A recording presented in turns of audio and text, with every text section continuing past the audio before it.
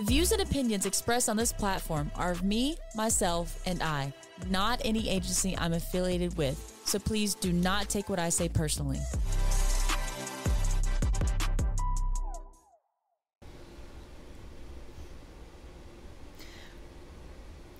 Going on part, no, I'm not going to say, I'm going to say that in a second, hold on. So, I'm going to handle the introduction since Alexis is struggling a little bit here. This is going to be the second take of this recording. We had some, let's just call it technical difficulties. It appears that microphones don't work very well if they're not plugged in. That's hateful. It's the truth, though. So, yeah, welcome to the podcast. Do you want to do your little intro spiel now that I got over that hump for you? Thank you. For anyone that's ever recorded with me, you understand every episode I literally do this thing where I go to speak and I stop and I'm like, I don't know how I'm going to start this. So it's the same one every time. But from the great state of Louisiana with many, I don't want to say interesting people, but there are just a different breed of people from Louisiana that differ from around the world. And in that great state, in this great home, we have Cecil Fairchild. Cecil, I'm going to let you introduce yourself this time because I did it last time and it was a whole lot. So I'm going to let you introduce yourself. He has a lot behind his last name. He has a lot of great accomplishments, great feats.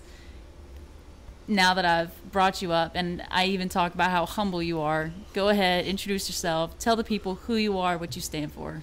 Cool. Okay, so yeah, I guess you're going to have like a secret unreleased episode. This was the first take. But yeah, so my name's Cecil Fairchild. Thanks for having me on. A little bit about myself. So I have a couple of different things that I do. I work full-time as a flight paramedic in central Louisiana. I've been doing that for a little over 5 years. For about 5 years. I've been a paramedic since 2014, and I've been working in EMS since 2012. I've worked as a ground paramedic, ground critical care, flight medic, firefighter. I am also a flight medic with the Louisiana National Guard, go dust off. I am a SWAT medic with my sheriff's office back home, and I also really enjoy education, which I think we're going to talk about a little bit. I really enjoy education. I've worked as an instructor and as a director of education doing some flight, critical care, paramedic education, a whole lot of things like that. Letters, I've got my NRP, I have my FPC, the flight paramedic certification, TPC, the tactical paramedic certification, and I've also been lucky enough to complete my Associates of Applied Science in EMS, so I was really excited about that. And I'm sure there's some other stuff that I do, which honestly I'm probably forgetting about. I like to say I just get bored too easy, so I start to do a whole lot of different things. So, a whole lot of diverse background, if you will. And that's, Cecil, that's one of the things I admire about you is that I feel like you're the epitome of the understanding that EMS is not just on the ground. It's not just in the air. There's so many aspects and avenues of EMS that somebody can get into. Yeah, definitely. And I will be the first to say I don't think a lot of it is because I'm not just so great that all this stuff fell into my lap. But I think I'm just lucky in a lot of ways. I've just so happened to meet and to know the right people at the right time. And I've had a lot of really cool opportunities which have been afforded to me that, like I said, I get bored too easy. So I jumped on top of and kind of took it and ran with it. So that's how I ended up where I am today. So one of the first things I want to get into about who you are, tell me about your transition from working on the ground to going in the air, because one of the things I say is that, like, when people ask me, like, what's your next step? Are you going to be a flight medic? It is so hard. Like, the back of the ambulance, or in my agency, Vambulance. Oh, I'm sorry. Me too. It is so hard being in the back of that when the space is already so small to going into the space the size of a porta potty in flight. It's at least 2 porta potties, I think. Oh, wow. Deluxe. I think it's at least 2 porta potties, depending on which airframe you're flying in. Ours is a solid 2 porta potties. Some of the smaller aircraft, yeah, you're probably dealing with 1. So, tell me about the transition from ground pounding to flight medic and what that entails. Yeah, so it's actually probably a question I get asked a lot, because I think for so many people, whenever they are in EMS, and they start looking at career progression, they start looking at what they want to do next, it always seems as though you can go one of three ways. You can become a supervisor, you can become an educator, or you can go into flight medicine. You can become a flight medic. And flight medic seems to be one of the more attractive one to so many people. You know, it's the cool one. You get to fly in helicopters and all that, and everybody's really excited about that. And I'll be honest, that's kind of what got me into it. You know, I wanted to do the job that was cool in my mind. I wanted to fly in helicopters. I wanted to do all this stuff. So I knew from a very early point in my EMS career that I wanted to be a flight medic. So everything I did was in preparation and gearing myself up to take that position. So knew I wanted to do it, put into work, did the study, and started doing the critical care transport on the ground side, started studying for the FPC and all of that good stuff. And then I was just lucky enough that whenever an opening came up, I applied, did the interview process, and I was able to get it, and I started doing it. The transition from being a ground medic to being a flight medic was a steep learning curve. I will definitely say that. On the ground side, whenever you're a paramedic in general, we are used to being the one, right? We are used to being, whenever somebody calls 911, we show up and we are the person responsible. We are the one taking charge, calling the shots.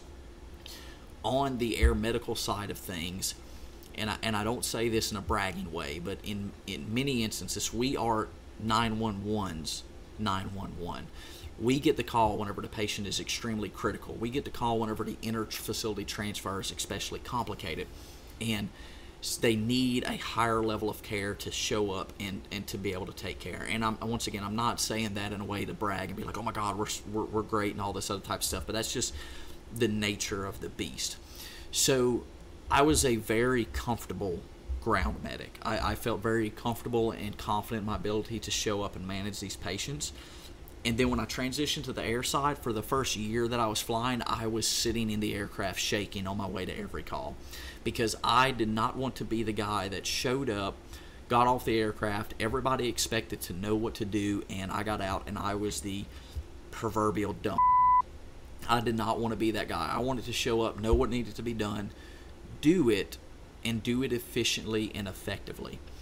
So that was a steep learning curve. Also, there is always you're going to have a wider scope of practice, more tools, policies, procedures, and everything else that you can use on the flight side than on the ground side. So now I was having to learn how to do an RSI, which if you've ever been trained on it, you know that's a big thing. You got to be used to that, or not used to that. You have to respect that procedure.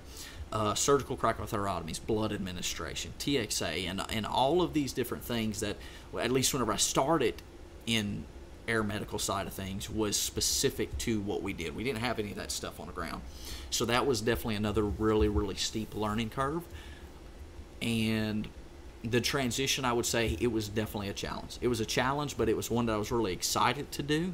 And I think it went fairly well. So it's kind of my transition story. I want to touch on something you talked about being the calm one and stuff like that. That is one of the things that I feel like anytime we call for flight, and this is the part where I say when we call for flight and they actually show up, because there could be a cloud in the sky. Oh yeah, because it's raining in China, so the aircraft can't fly. If I had $1 for every time somebody told me that, I would not have to work, honestly. But it's okay though, because I'll be honest, when I was working ground side at my agency, I said the exact same thing all the time. I think it's just a rite of passage. You have to gripe about it, and then when you get on the other side of things, you're griping about people griping about it. So, yeah. Well, it's hard because, like you said, and I've never put it this way and this spot on, flight medics are the field paramedics 911. Whenever it's a patient that it's not that we don't know how to manage, because we always go back to ABCs, but when it's something beyond our capability, it's someone that we could intubate but we can't because they need to be RSI. And if you don't know what RSI is, that's rapid sequence intubation. The flight medics can push the drugs to paralyze somebody, sedate somebody, and then get a hold of the airway and intubate them with the ET tube. So y'all are our 911. And so I remember being a baby basic EMT. I think it was the first flight call I ever had was me, like, glued to the side of the ambulance, just watching everything. I'm panicking. My paramedic is not panicking, but we're also, like, we're both freaking out because this patient is going down the drain rapidly. The flight crew got there. They opened the back doors, and like they're just nice, chill. Hey guys, what's going on? They come in, start putting stickers on the patient. They start doing all the things, and I'm just like sweating. So like, is there imposter syndrome with that, where you have to like, even though you're like you said, you're shaking on the way to the call, like all that? Yes, absolutely. And I will tell you that I think imposter syndrome is at low levels, it's kind of a healthy thing to have. I think it's really something that keeps you humble in the grand scheme of things. And I will tell you that in the beginning, yeah, I definitely struggled with that a lot. And there's even still sometimes to this day where I'm like, man, am I really the guy? Am I really the one for this? But there's a whole lot that goes into that. As I said, I think it's a really good thing that we all remain humble, that we all recognize there are going to be things that we don't know. There are going to be patients that are going to challenge us. Actually, I was talking to a new paramedic last week, I think it was, and we were talking about, hey, how's everything going now that he was clear and going through his orientation and everything? And I said, you know, do you feel like you're getting it? He said, man, I start to feel like I'm getting it, and then I'll get this one call, and I feel like I don't know what I'm doing. And I said, listen, that is going to happen. I don't care how long you've been doing EMS, how long you've been a paramedic for, or anything else like that. That is going to happen. And if anybody ever tells you it doesn't happen to them, they're a liar, and they're not humble. And that is going to always happen to you throughout your career. The only thing that's going to change is how frequently it happens to you. And the goal is to try and decrease the frequency that you experience that sensation, and recognizing it's still going to happen. So seeing that and realizing that, you have to take the steps to be able to mitigate it, right? Like, you don't want to not know what you're doing. So I like to say, in order to be that calm, cool, and collected, got it all together, cool guy whenever you show up on scene, the first and most important thing is you have to get a good pair of sunglasses. Because whenever you get out of the aircraft and you put on the Ray-Ban aviators and you saunter up to the aircraft, that sets the tone. I'm just kidding. I'm 100% just kidding. But people always give me, if I had $1 for every time somebody made a Top Gun or a Goose joke, once again, I would not have to work a lot of overtime. But it all begins with the preparation, right? It begins with recognizing that I need to be prepared for what I don't know. It's identifying, last week I had a call where this patient presented with XYZ and I wasn't prepared for it. So I went home and I studied that. Actually, I kind of remember way back whenever I was a fairly brand new paramedic, we were dispatched to a call for a kid. He was a 9-year-old and he had an Addison's crisis. And I remember we were going to this call. It was in a really rural area, and I was like, Addison's crisis, what do I do for that? You know, what is this?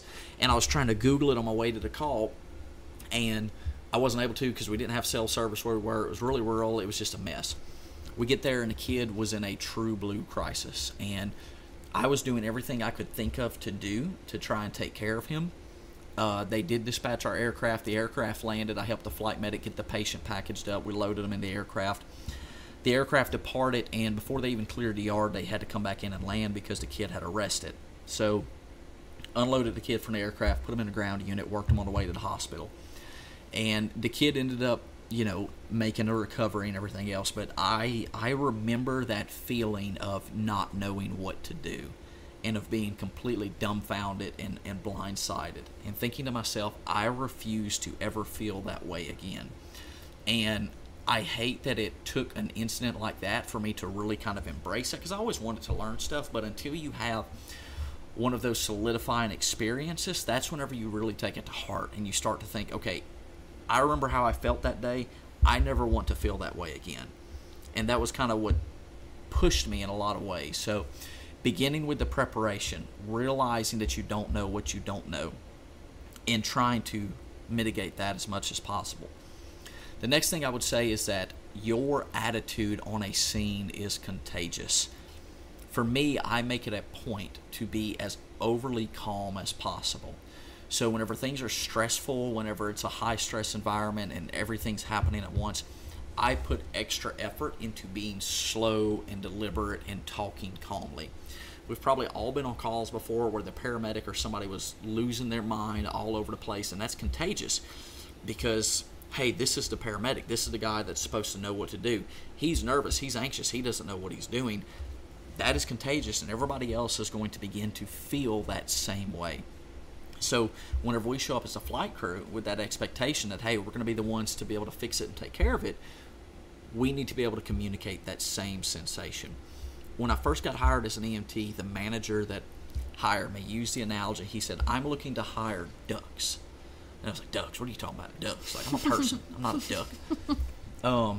But he said, I want somebody, if you look at a duck, when they're in a pond, they're floating around on the surface, and it just looks effortless. You don't see anything happening. They're just floating around, barely disturbing the water. But if you look under the water, their feet are sitting there kicking away at 100 miles an hour. He said, I want that no matter how much your feet are kicking under the surface, that you look calm, cool, collected, and smooth on the top. And that always kind of stuck with me, and that's what I remember to this day. So preparation, making sure that you maintain your calmness on a scene. And then the last thing I would say is that at the end of the day, if you are presented with a patient that you have absolutely no idea what is going on, they have that weird random disease process that you haven't heard about since paramedic school, if then, we can always go back to our ABCs, right? We can make sure they're not breathing. Ooh, that's bad. Whoa. We can make sure that they're not bleeding. Make sure that they are not bleeding. Then we can secure an airway. We can make sure that they are breathing. They have to breathe. We can fix their breathing. And we need to maintain their circulatory status. It doesn't matter what the disease process is, you can always fall back on those principles. Whether you have a protocol for it or not, go back, make sure they're not bleeding, maintain an airway, make sure they're breathing, and control their circulation. And there's been a lot of times that I've found myself falling back to that whenever it is just an absolute mess and you're not sure where to start. Hey, HABCs, go back to those. And that's kind of the steps that I take to not just to deal with that imposter syndrome, but those are the steps I take to make sure that I'm performing the best way that I possibly can. And by doing so, that is going to decrease the effects and the symptoms of that imposter syndrome. And that's one of the beautiful things, is that you can always fall back to your ABCs, but also at the core of it, you can always fall back to your protocols. Except for the rare instances of your patients having a stroke and a STEMI at the same time. What are the chances? Buy a lottery ticket, my guy. If I would have to work overtime like I do now anyways. But no, you can always fall back on your protocols, and that's one of the things I want to talk about, is that you've written protocols. Yes. What does that even mean? So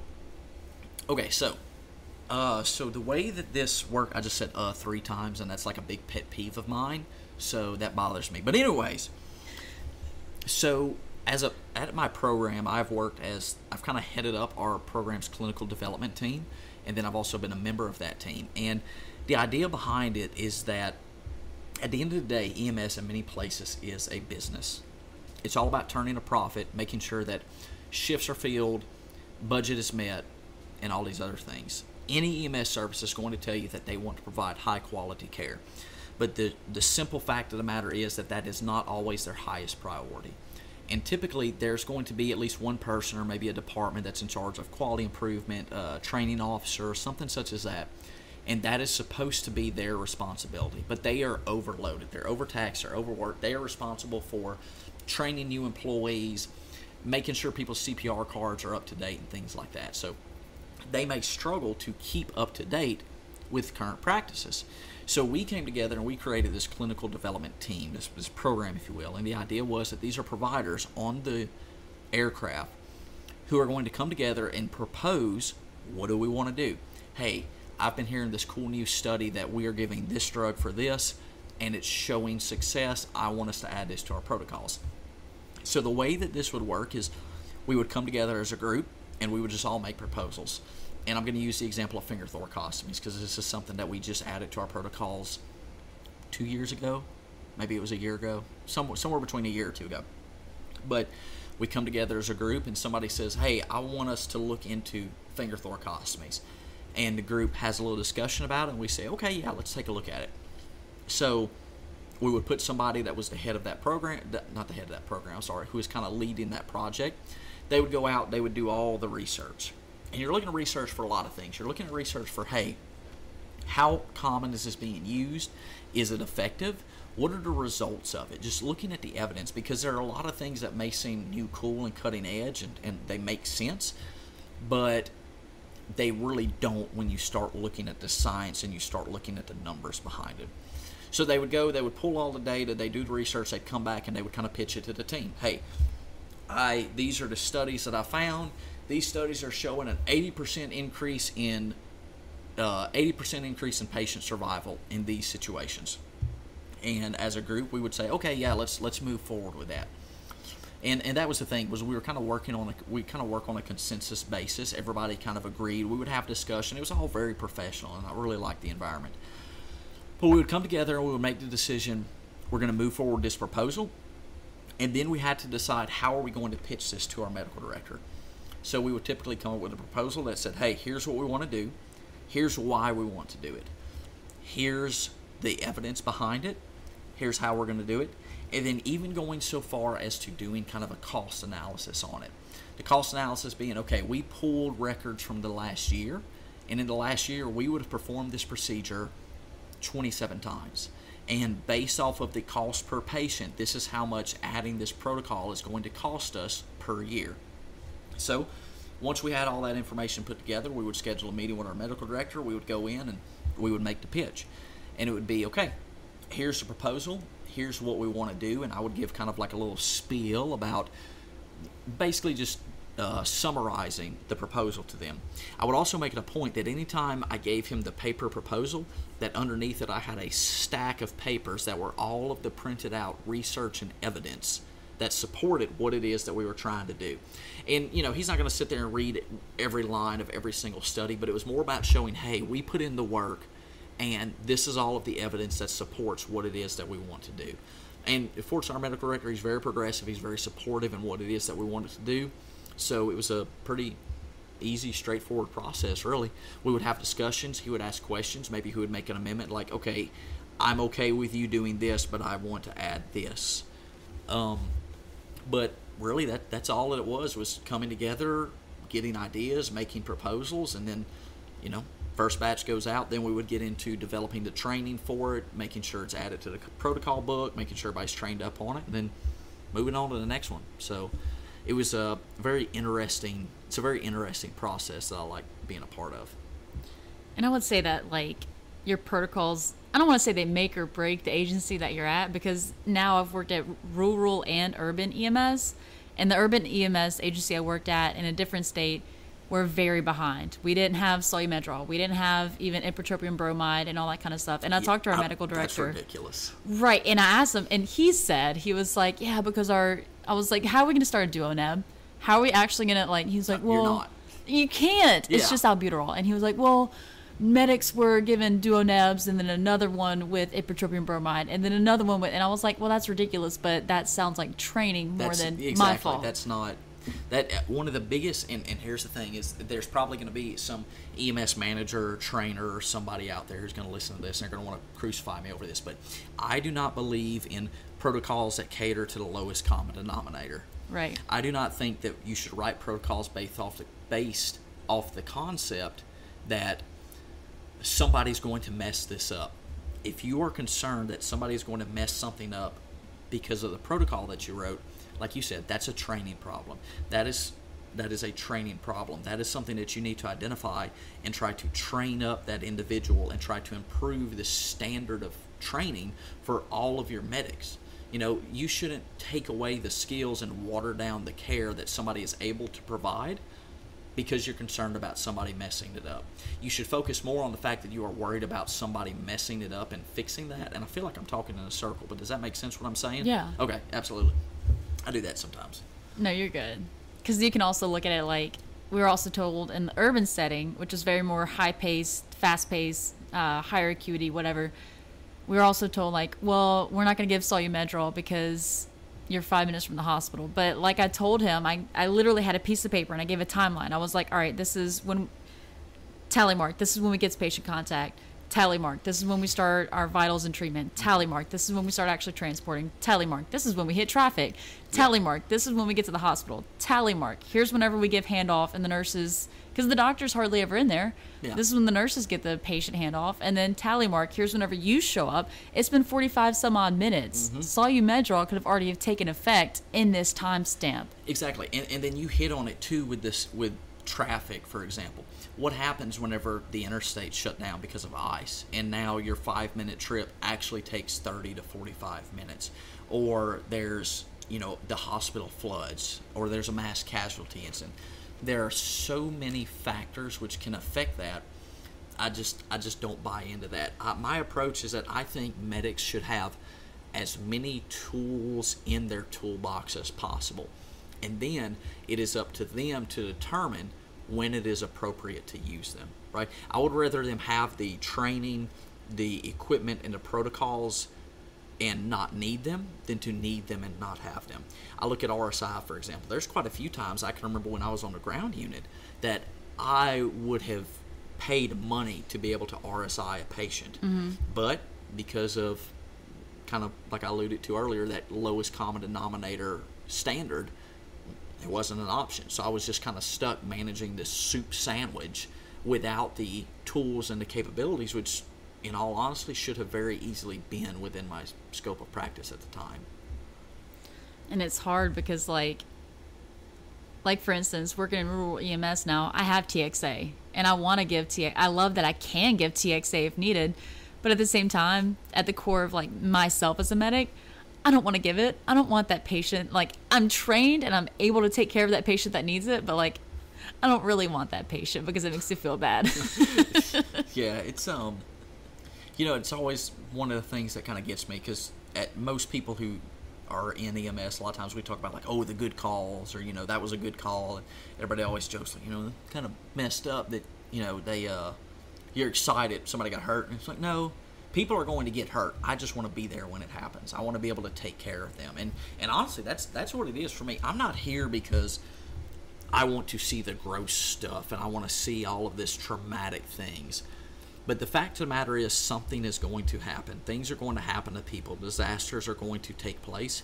And I'm the type of person, I just want to be there to help whenever it does. That's always been kind of my take on it. And that's, looking at it on a grand scale, we have hurricanes and stuff like that. I can remember early on in my career looking at the news footage of things that were happening and just thinking like, I want to be there. What can I do to get me there to help? And I think that's kind of common with everybody. I think back to my start of EMS, of baby Alexis as a little caregiver for these elderly people. My patient's having a stroke, having to call 911, and literally standing in the corner, being the one that has no clue what's going on. And I just remember that helpless feeling and just thinking to myself, I never want to be in this situation ever again. If you'll remember, that's exactly what I pointed out earlier when I was talking about my 9-year-old with Addison's crisis. For me, that has been a big motivator. Is just, I know what it feels like to not know what to do or to not be able to help. So I want to take the steps to make sure that I'm never in that position again. So I totally sympathize with that. I don't know. Personally, I like working in rural EMS versus urban because I'm more, I would say, versatile, and I'm able to manage a patient better. Like, I saw this thing on Facebook one time of one of those like EMS groups where it was like, I would trust a rural medic over an urban one because the rural ones can manage a patient for 15, 20, 30 minutes versus an urban medic just like patches the patient together and gets them to the hospital. And then I don't know if I said it or not, the financial aspect of like, well, you guys are so close, the hospital can just push XYZ. Right. So, I don't know. It also, good segue. Here we are. Here's where we were. In rural EMS, you have your protocols and stuff like that, but you also have to fall back on your education of outside of a protocol.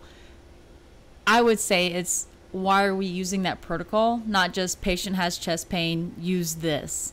But it's also like, the education behind why the patient is presenting this way, pathophysiology of it. That's personally how I look at it. No, and you're absolutely right. I think that's a lot.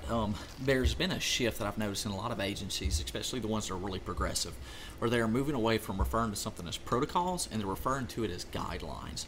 And the idea is that for you to be a really good, in my opinion, a really good paramedic, you have got to understand anatomy, physiology, and pathophysiology. Because it's all well and good to do this cookbook medicine where we say, I saw A, I did B, because that's what the protocol says. But for you to be able to identify the outliers to that and to be able to think critically, whenever the patient doesn't exactly match that protocol, that's going to rely on you having that solid foundational understanding of A&P and pathophysiology. So I think you're absolutely right about that. And what you were talking about as far as somebody who's a rural medic versus an urban medic, I was for the last few years before I went to air medical, I was working in a very rural area where we were anywhere from 30 to 45 minutes away from a facility anytime that we got a call. And I feel like that was a very shaping time in my career. I felt like that made me into a really, really strong medic because I was having to deal with these patients for a whole lot longer. So it wasn't just, I've got a really critical patient. If I'm not sure what to do, I can tell my partner to drive really fast and we're going to be at the hospital before anything happens. It was, I have to sit on this patient. I have to manage them for the duration of my transport, which honestly tied in really well to my transition to the flight and critical care environment, where I was asked to do much of the same with with these higher acuity patients. So, no, I wholeheartedly agree with you on that. And that's what you never stop learning in EMS. It's more, I think you might have said it, or it might have been on the unrelinquished episode. Yes, the secret one. But you never stop learning in EMS. And once you get your patch, pat on the back, it's great, good job. But also it is so much more. It's like you're unlocking a door into everything else. And yeah. So we saved that for the end of the last episode. We're going to talk about it right now. One of the things that I always like to highlight is, hey, you graduated, you got your EMT, you got your paramedic, you got your advanced, you got whatever it is you got. Well, congratulations, good job. You met a minimum requirement. You met the minimum requirement that the NR EMT has put out to become a paramedic. Don't get me wrong, it's great. It's something that you should be proud of. It's an accomplishment. It's very hard. But you also have to recognize where you are. It is just now beginning. And now you're responsible for building upon that minimum educational standard with your continuing education, with your experience, with learning from your experience. We've probably all met those people who are straight out of paramedic school. We always call them the paragods, right? They got their patch and they think they're something because they don't recognize that patch is just a minimum accomplishment. That is the minimum standard that you've met. And we always talk about, hey, they're going to get humbled at some point. And this kind of leads back into what we were talking about the imposter syndrome kind of situation, right? They are going to encounter that patient that's going to challenge them and give them that reality check, that gut check that says, hey, you don't know everything like you think you do. So if you really want to be successful and you want to be a good provider in this field, it's all about understanding that and continuing to learn and continuing to expand your knowledge. And once again, I feel like I'm kind of rambling a little bit, but I think that's a really important take-home point to drive home. And Cecil, that's one of the things I want to highlight about you is that not only do you have humility behind you, you've taught ventilator management. You've written the script for ventilator management courses, and that's not easy. The education side of EMS is something that I personally want to divulge into, but it's such a broad field. So tell me about your experience in that and something that the listeners can learn from. Yeah, so I got into education not because I decided, I want to be an instructor. Honestly, my first venture into the professional educational field was I became a CPR instructor because I said, I want to teach CPR classes on the side so I can make extra money. Cool, haha. I got some dummies, I got a couple of AEDs, I'm going to go out here and I'm going to start teaching classes. Once I started doing it, I found a couple things. One was that I found, hey, I really like doing this. I really enjoyed it. And secondly, I found that, in my opinion, and from listening to student feedback, I was good at it. I was able to flow with it. I love interacting with people. I love talking with people. And that's a lot of what education is just, are you a people person? Are you able to get along with people? And then the last thing I realized is really the impact that you can have whenever you're teaching somebody. So we talk about whenever somebody's going into a school and you ask them, why did you get into EMS? One of the most common answers you're going to get is, I want to be able to help people, right? That's probably what everybody says. And that is true. At some level, we all do this because we want to help people. But I'm helping one patient at a time. I have one patient in the back of my truck. I take care of them. I drop them off, and I go pick up another one. Whenever I'm teaching somebody, the impact that I have is expanded so far beyond the confines of the back of my truck in that classroom. Now, somebody that I taught CPR to goes on and uses it on a bystander at Walmart one day. Well, I taught them those skills. Indirectly, I had an impact on that patient's outcome. As an instructor, one of the best things that has ever happened to me is whenever I have students that come back and they say, hey, listen, I had this patient who presented with XYZ, and I remember what you taught us in this class, and you said to look for this and to do this. I did it, and it worked. And as an instructor, and anybody who's listening as an instructor is going to say the same thing, that is one of the best feelings, because it's like, holy cow, not only did what I say stuck, but what I said actually made a difference in the outcome of a patient. So it's another way for me to, because I mean, I'm one of those. I want to be able to help people. I like helping people. And teaching, something that I enjoy and something that I found that I'm good at, is a way to do that on a much larger scale. You know, so that's kind of how that's happened. So, you know, I started off as a CPR instructor, went on ACLS PALS, became an EMT and a paramedic instructor, and then I was fortunate enough to be given the opportunity. I began working at a company providing flight and critical care paramedic education. I was promoted up to their director of education, which was really exciting, because in that role I was responsible for writing and developing curriculum, also managing kind of the business side of things, that was a whole nother thing, which I can't even get into on this, but that was a big learning experience too. So yeah, education is definitely something I've really enjoyed, and I've kind of found to be a passion, and it's really rewarding, and I like it a lot.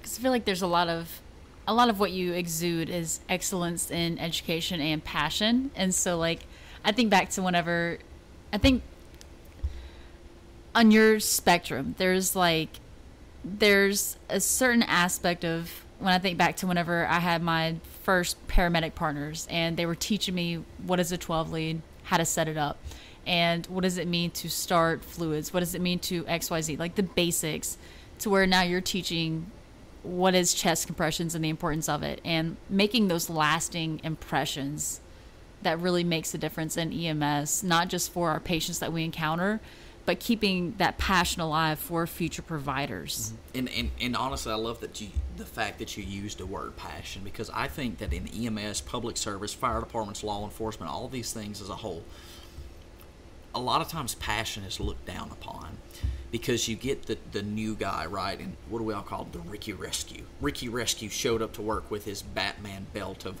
raptor shears and a glove pouch and a flashlight. That was me. Yeah. So what? What does it matter? How does it impact you that this guy showed up excited about his job? Yeah, maybe it's not the most convenient thing that he's got all this stuff on his belt, but guess what? It doesn't affect you. He's excited. He's going to learn. He's going to identify, okay, this doesn't really work. I don't care. I'm going to take this off. But we have almost this culture of the cool guy is the crusty old paramedic who's burnt out and is like, rah, rah, rah, I've been doing this for 20 years, and beats down on the new guys, and you almost just eat our young.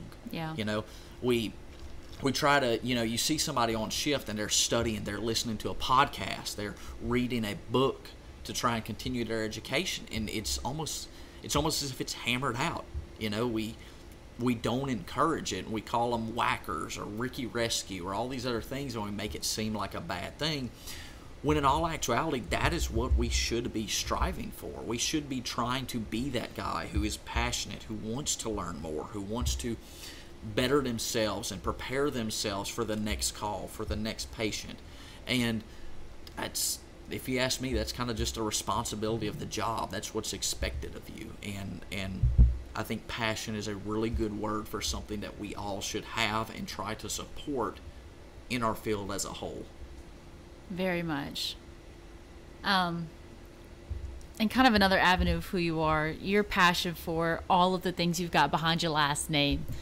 Tell me about, what does it even mean to get your tactical paramedic, and like in being in the Louisiana Guard, and how that helps with your experience in EMS and vice versa? What is all of that for you? Yeah, so it's a very broad concept. So let me kind of start, I guess, with the Guard side of things. So I joined the Louisiana National Guard in 2019. I was kind of a late bloomer.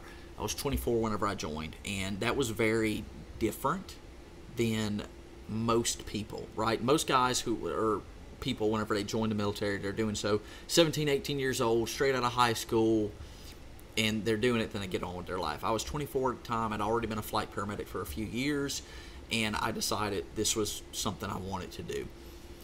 So going into it, I had a little bit more real life experience, not just as a medic, but just being an adult in general. So went through boot camp, went through advanced individuals training, which is where they teach you, like, hey, here's how to be a flight medic.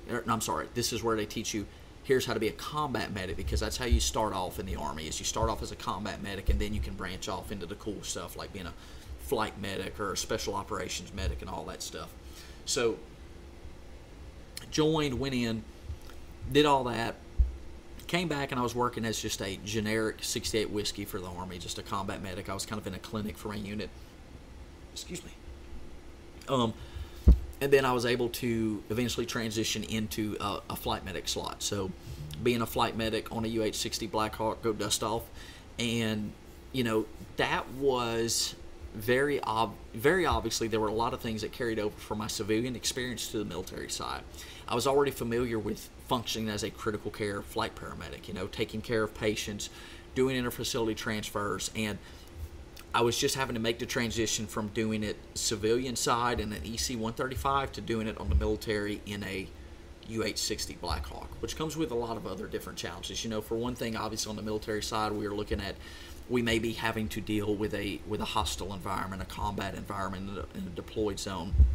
On the military, something that a lot of people don't realize is just because you're a medic doesn't mean I'm just sitting in the back twiddling my thumbs waiting on a patient.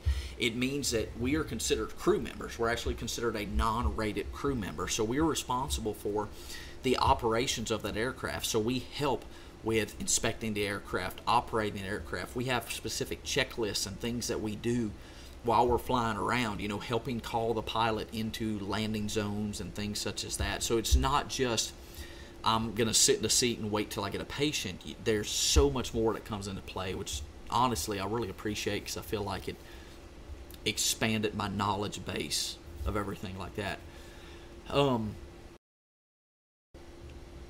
Anyway, so there's a lot of crossover back and forth from there.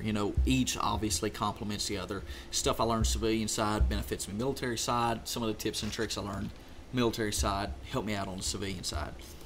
And then moving into talking a little bit about like the tactical side of things. So I was, as I said earlier, I think a lot of times I just happen to know the right people at the right time. So a few years back I was approached by a good buddy of mine who asked if I would be interested in working as a medic for our sheriff's office SWAT team, and I was like, man, that's really cool, I want to do that. So jumped all over the opportunity, and a lot of it does tie into some of the stuff I learned military side as a combat medic. There is a different philosophy whenever we're talking about operating in a tactical setting. We have to, anybody who's familiar with TCCC, Tactical Combat Casualty Care, knows that there's a delineation of what are you going to do and when are you going to do it. If we are actively getting shot at, I'm not worried about listening to your bowel sounds.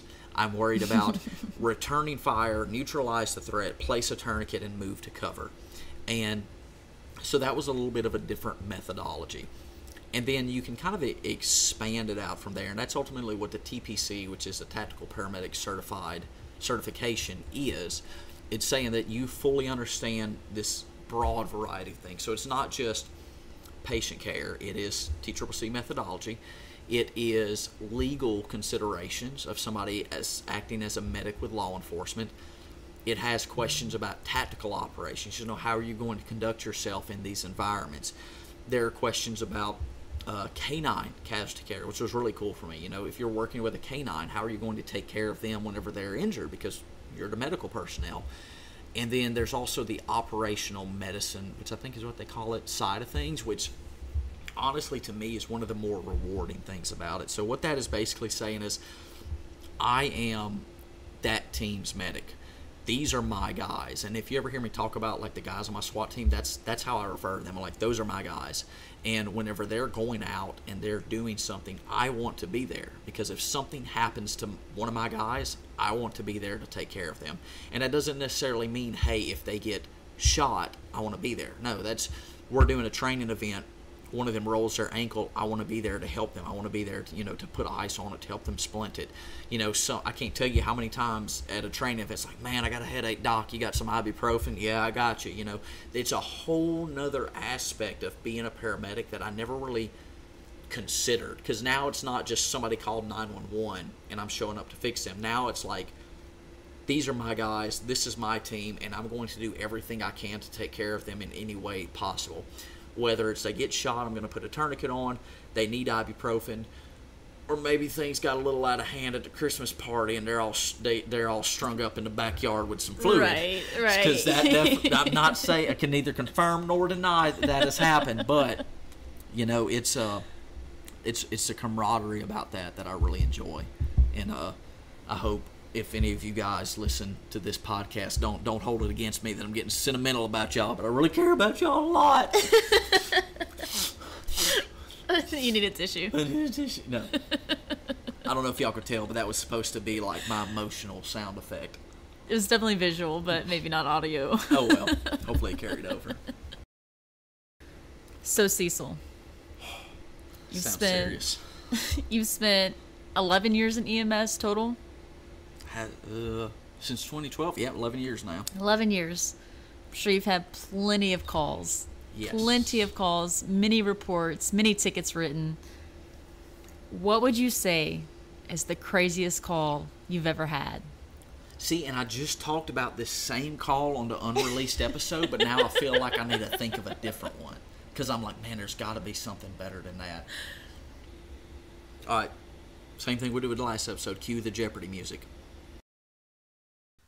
Okay, so craziest call I ever had. This is a really hard one to think of. So I'm going to just rapid fire throw out all the random different things that I can think of. So one time got a call for a lady, said she was in distress. We showed up. She's living in this camper trailer in the middle of a big field. Hard to find, literally the middle of nowhere. We showed up. She told us to cut the locks on the gate because that was the only way to get in there. She couldn't come to the gate. So we cut the locks, or say that, the fire department cut the locks. We showed up, and the lady's obviously having some form of a psychiatric emergency, and she's talking about she needs to get out of here. The people are keeping her there. She has information on them.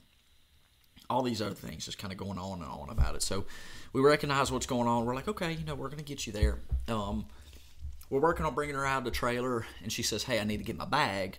And she points towards this duffel bag in the corner with a bunch of clothes and a Bible and some other stuff in it. So I'm like, okay, these are all her belongings. So we grabbed a duffel bag.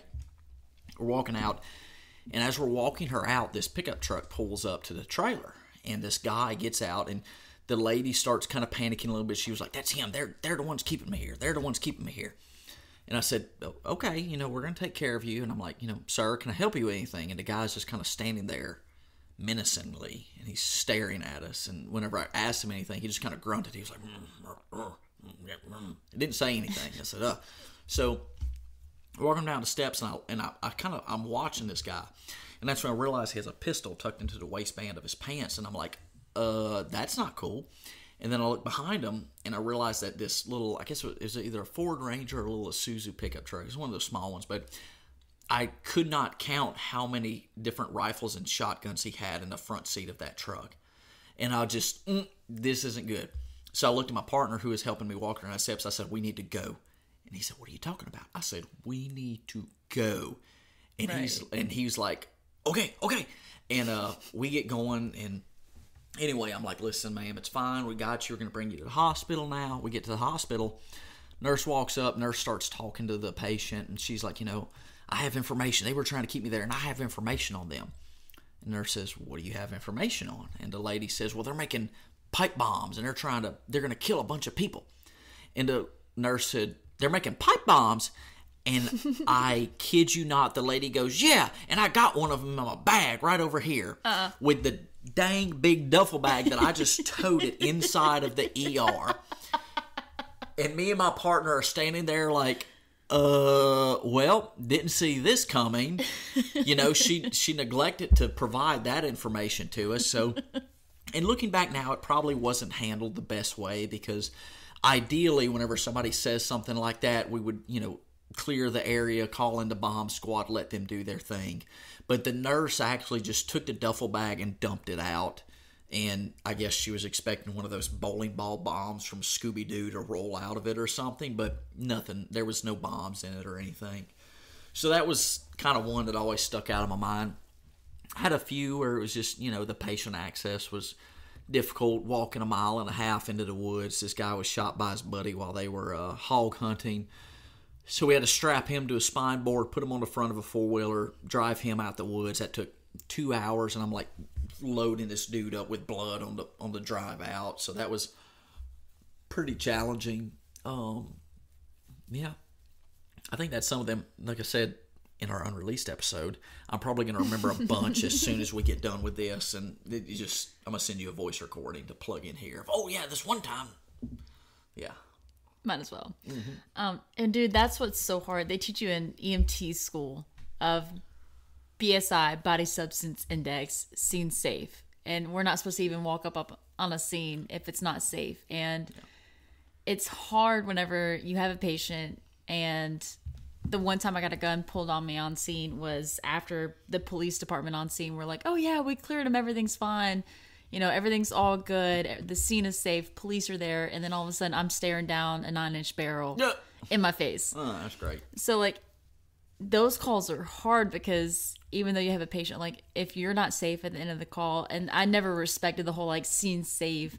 Yeah. It's me and my partner at the end of the day before a patient until that moment. And ever since then, I will never forget BSI scene safe. In the same sense that a new paramedic takes that one challenging call to get humbled, it takes one call like that for you to really realize how important it is and how quickly the situation can change. We always hear and we always think about law enforcement specifically as, you know, being a dangerous public service or firefighting. But anytime that you see law enforcement and fire department out there dealing with these situations, EMS is usually right there too, transporting the patients, dealing with whatever it is that happens. And you're right, a lot of times we tend to just write it off as, you know, okay, BSI is my scene safe, but I would encourage everybody to be proactive in that respect of just making sure that if you have a concern, do something about it. And if anybody is ever going to try and, what's the word I'm looking for? If anybody's ever going to try and like put you down or penalize you for taking steps to ensure your own safety, that's either not somebody you need to work for or not somebody you need to be concerned with. Yeah. Because at the end of the day, you know, we're going home. I'm going home at the end of my shift if I have anything to say about it. So that's definitely a good point. I had a partner who we had a mutual understanding of. He was very much gung-ho about, like, even if the scene is quote-unquote not safe or he doesn't want to wait for police, he would just go and scene. And so I would literally, there were so many calls when we would get the call and he'd be like, well, I'm just going in. Literally one time it was a patient who was like trying to stab herself or something like that. And he was like, I'm not waiting for police. We parked around in the staging area. He went in and I just kind of like moseyed the ambulance closer to. And I was like, dude, you go in.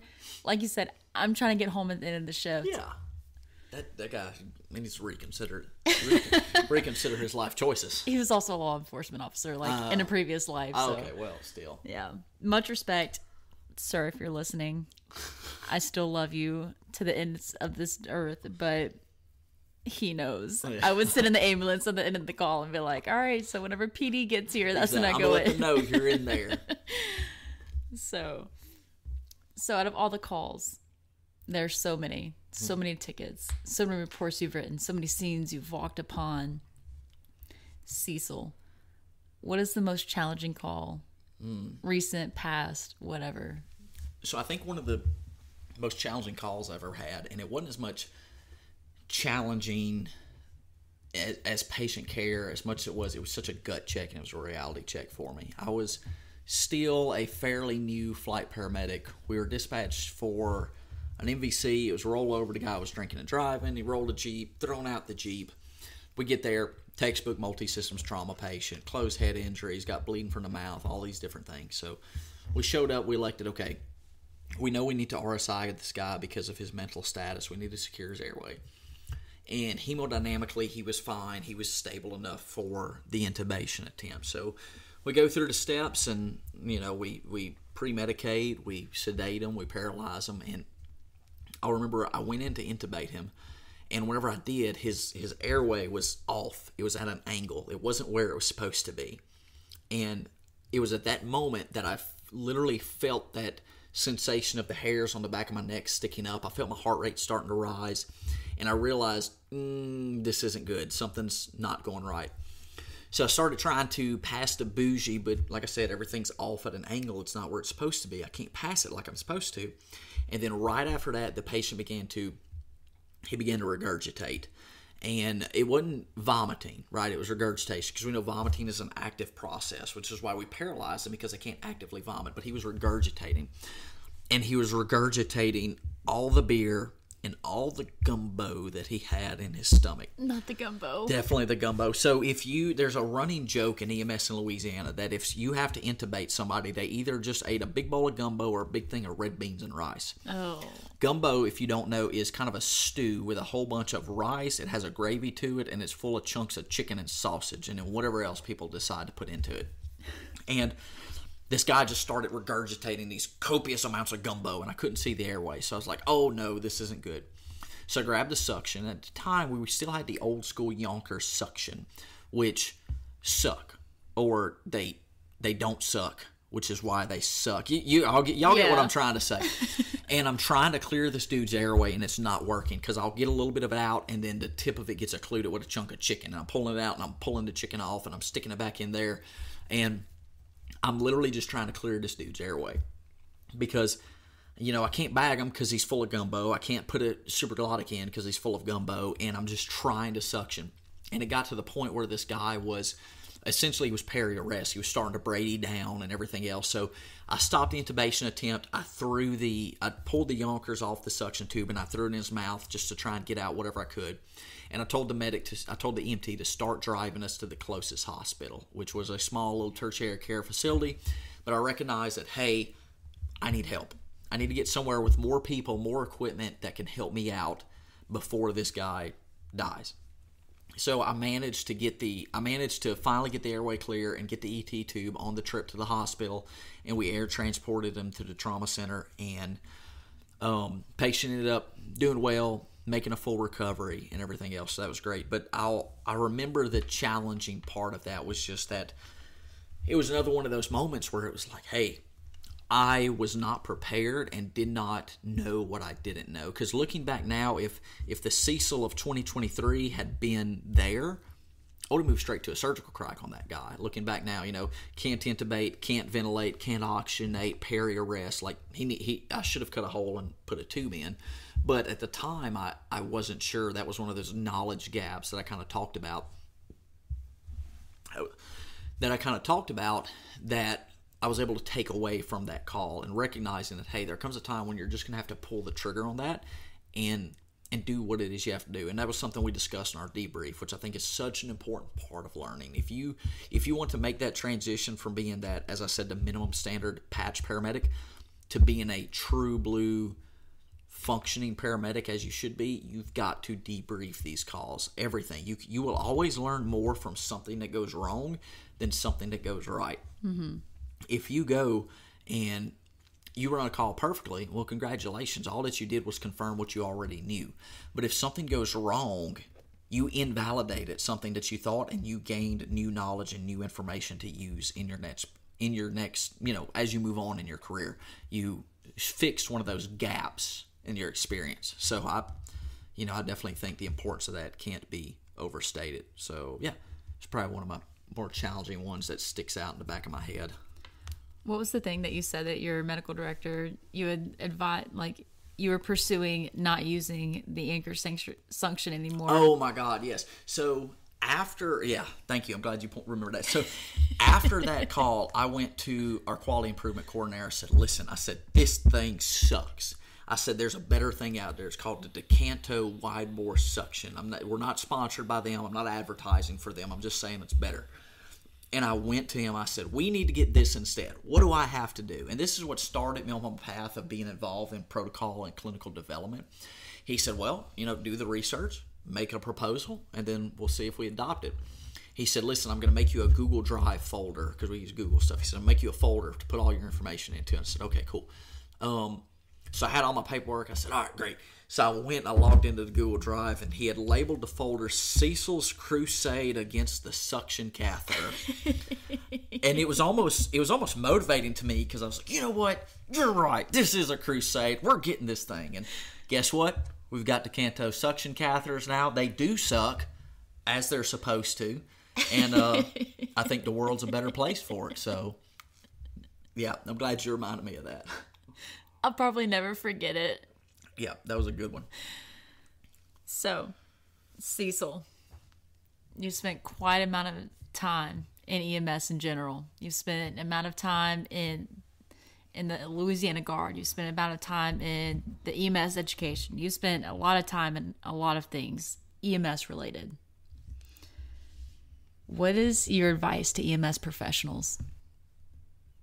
Don't suck. Now, I say that kind of jokingly, right? And everybody probably listened to it and they were like, oh, gee, thanks. They're good for nothing. But seriously, here's the deal. The way that I feel about this is we already hit on a little bit about the minimum requirement that, you met to become a paramedic. And whenever somebody calls 911, there's a certain expectation. I like quotes that support things. And there was a Chicago fire chief who said something along the lines of, nobody calls 911 and says, send me 3 dumb firemen in a pickup truck. They call 911, and in 3 minutes, they want 3 Olympic triathlon champion neurosurgeons to show up and solve all of their problems. And that is the expectation. These people are calling 911 on the absolute worst day of their life, and they are expecting you to show up and to be competent and to be able and to fix the problems that they're having. They don't know you, right? As a flight paramedic, I have walked into a facility, met a complete stranger, met their 8-month-old child, and in less than 30 minutes, I was leaving that hospital with their 8-month-old child by myself. They didn't come with me. They didn't interview me. They didn't know me, nothing like that. But they had that trust because of the position that I was in to let me do that. And that is a position that anybody's in whenever you're working in EMS, whenever you're doing anything like this. So you should always work to improve yourself, to rise to that expectation, to be able to fulfill what it is that they expect of you, because that's what they deserve. There's another quote that I've always heard that I've kind of liked, and it's talking. They use it a lot of times for fire departments and law enforcement, and I think it applies to EMS too. And it says that, the bravest thing that a firefighter, law enforcement, anybody else like that does is whenever they accept a job. Because everything else after that is just a part of the job. After you're on the department, the expectation is, yes, you're going to run into burning buildings. Yes, you're going to go into dangerous situations. Yes, you're going to show up whenever patients are critically ill and injured and take care of them. So there's a certain expectation. Live up to that expectation, which is a really long way of saying, don't suck. Dramatic emphasis right there. Yes, exactly. Had to throw that in there. So, knowing what you know now, and all of the things behind your last name, and everything that you've learned along the way, if you could go back, if you could Marty McFly yourself. Ugh. Very good. Okay. Back to Cecil Fairchild, in the beginning, walking into the volunteer fire department agency. If you could go back and look at yourself, would you say either go for it and do it well, or would you say don't do it? I've noticed kind of a funny trend, which is literally off the top of my head, I cannot think of a single person who is in EMS because they wanted to be in it. I don't know anybody that was like, when I was in high school, I always wanted to be a paramedic. I always wanted to be an EMT. Right. I know so many people that, most people I know, ended up doing this. I was in nursing school and it didn't work out. I was a teacher and I decided to do this. And I'll be honest, I was one of those. I had never planned on doing this. I had other plans. When they didn't work out, I ended up being a volunteer firefighter and kind of fell in love with EMS. And with all that said, looking back, I would 100% do it all over again. The experience, the opportunities, the people that I've met along the way, I really wouldn't trade it for anything. And it's not often, I think, that people can say they feel like they're doing what they're supposed to be doing. But the passion that I feel for what I do, this is what I'm supposed to be doing. And I really can't imagine myself doing anything else than what I'm doing. Future career goals, yeah, that's one thing. But leading up to this point and where I'm at today, I really wouldn't trade it for anything. I like it a lot. That's all I got to say about that. In my best Forrest Gump impression. 2 episodes later, and yes, I appreciate your time. You are welcome. You got anything else for the people? Don't suck. Very good. I feel like that was at me based on my last call I ran. But, well, that's all I got, Cecil. If that's all you got, yes, we'll wrap up. So with that. If you have any questions, comments, concerns, or future topic ideas, please email me at 22@thelipspodcast@gmail.com. Again, that's 22@thelipspodcast@gmail.com. Be safe out there, friends, and never stop learning.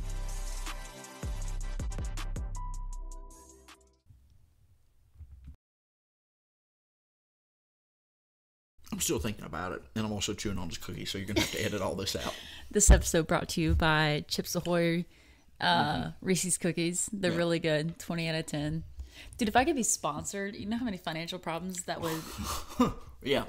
Try to get sponsored by Chips Ahoy for the EMS podcast. That'd be an accomplishment, I feel like.